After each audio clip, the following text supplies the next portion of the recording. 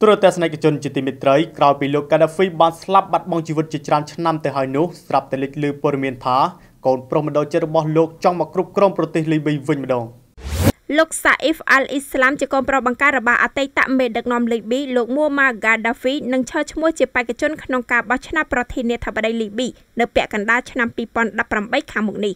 បានតាមអ្នកនាំពាក្យគ្រួសារលោកកាដាហ្វីដោយស្រង់ដោយសារព័ត៌មានស្ពូតនិកនៅព្រឹកថ្ងៃអង្គារទី19ខែធ្នូឆ្នាំ2017ថ្លែងនៅក្នុងបទសម្ភាសន៍ជាមួយនឹងសារព័ត៌មាន Egypt Today អ្នកនាំពាក្យគ្រួសារលោក Gaddafi គឺលោក Bassem Al-Hamisi Al-Sol បានបញ្ជាក់យ៉ាងដូចនេះថាលោកសាអ៊ីហ្វអាល់អ៊ីស្លាមនឹងចូលរួមប្រកួតប្រជែងនៅក្នុងការបោះឆ្នោតជ្រើសរើសប្រធានាធិបតីលីប៊ីដែលគួរតែនឹងប្រព្រឹត្តទៅនៅពាក់កណ្ដាលឆ្នាំ2018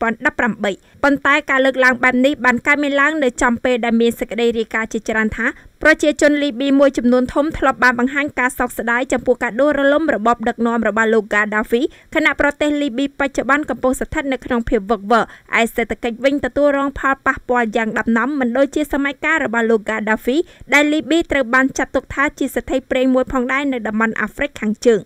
គួរបញ្ជាក់ថាក្រោយរបបដឹកនាំលោកមូម៉ាហ្កាដាហ្វីដួលរលំកាលពីឆ្នាំ2011គេគ្រប់គ្នាសុទ្ធតែយល់ថាប្រទេសលីប៊ីនឹងមានស្ថិរភាពនិងប្រជាធិបតេយ្យដោយដែលសហរដ្ឋអាមេរិកនិងបណ្ដាប្រទេសលោកខាងលិចចង់បានប៉ុន្តែលីប៊ីមកទល់បច្ចុប្បន្ននេះនៅតែស្ថិតនៅក្នុងភាពវឹកវររីឯប្រទេសត្រូវពុះចែកជាពីរដោយរដ្ឋាភិបាលមួយនៅក្នុងទីក្រុងទូប្រុកស្ថិតនៅភាគខាងកើតនៃប្រទេសហើយរដ្ឋាភិបាលមួយទៀតនៅក្នុងទីក្រុងត្រីផូលីភាគខាងលិចនៃប្រទេសដែលត្រូវអន្តរជាតិទទួលស្គាល់